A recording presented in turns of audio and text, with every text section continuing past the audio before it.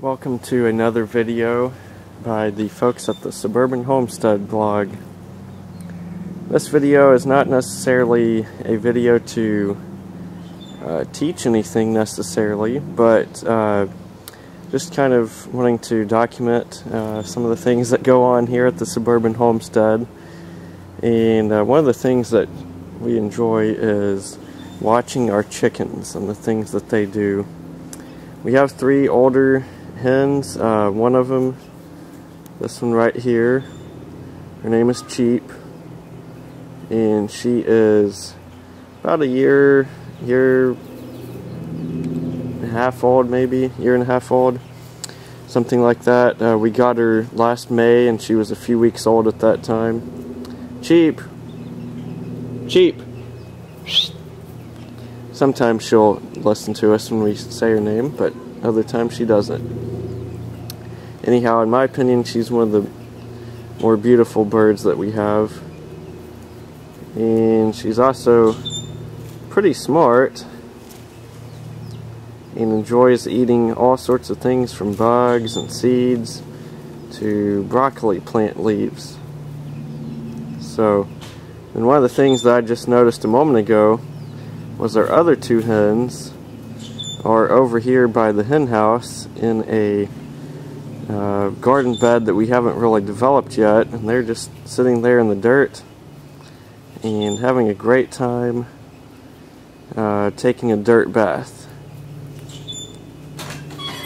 kicking dirt up everywhere, getting dirt all over themselves, making a huge mess of the bed.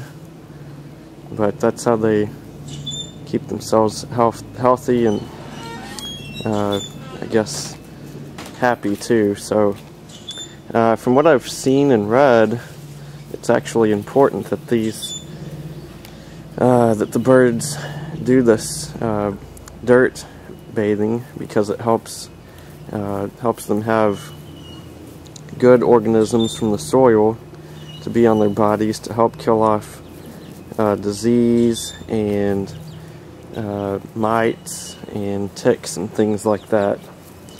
So it's actually important that they do this. It is pretty funny to watch though, because they're just rolling around in it and kicking it up with their legs and flapping their wings, spraying dirt everywhere. So it's kind of interesting to watch.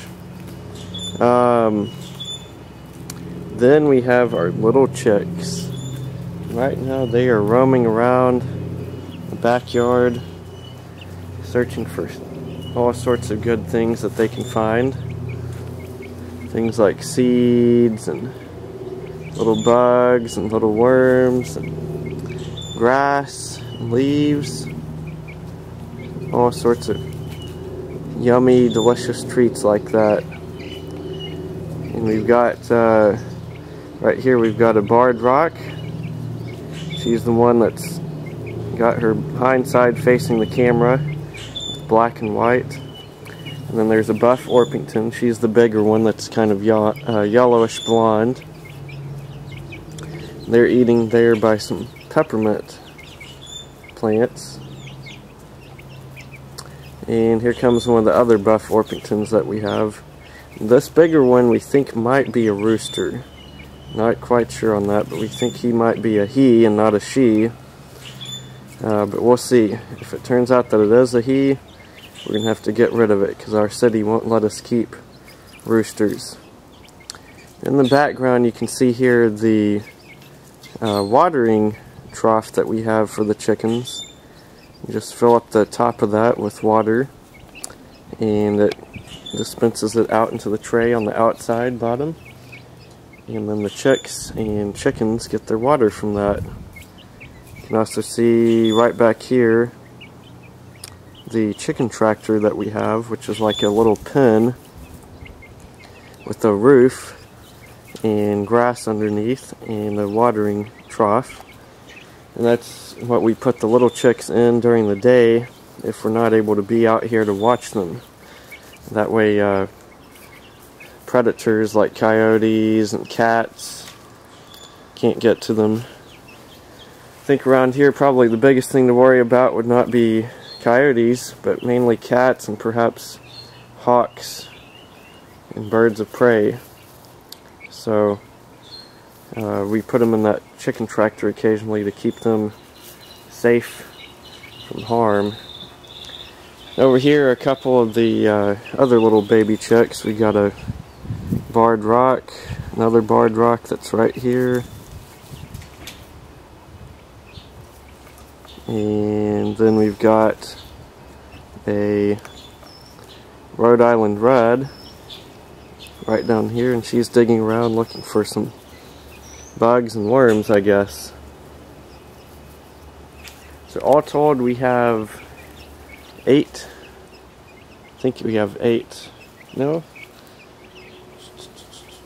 We have 7 chicks. We had 8, but one of them died. And we've got 7 chicks and then 3 full-grown hens. Here's one of the other barred rocks.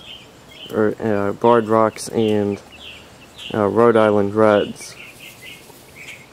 So we have a good time with the baby chicks, and we're looking forward to watching them grow up and become hens and lay eggs for us. So that's kind of our flock and our entertainment too, you might say.